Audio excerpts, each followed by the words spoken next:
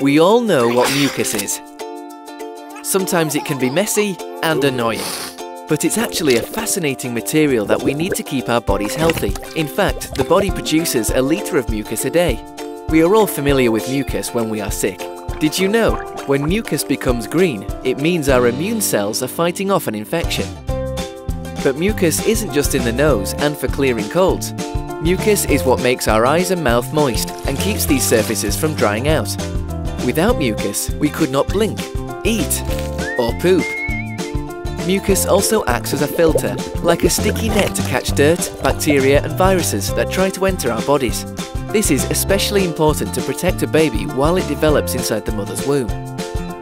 In our intestines, mucus houses our good bacteria that help us digest our food. And it's not just humans that use mucus. Hagfish use mucus to protect themselves. Some corals use mucus to catch food. And snails and slugs use it to move and communicate. So what is mucus? If we take a closer look, we can see it's mostly made of a molecule called mucin. Mucins are long polymers that love water. Mucus also contains other molecules of proteins, fats and salts. There's still a lot we don't know about mucus. Scientists are working hard to understand the many ways that mucus keeps us healthy, like how it holds protective molecules to quickly fight off infections. And since mucus does so much for us, it has inspired scientists to use it.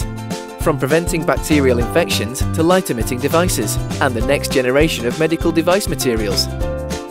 So still think mucus is just useless nose goo?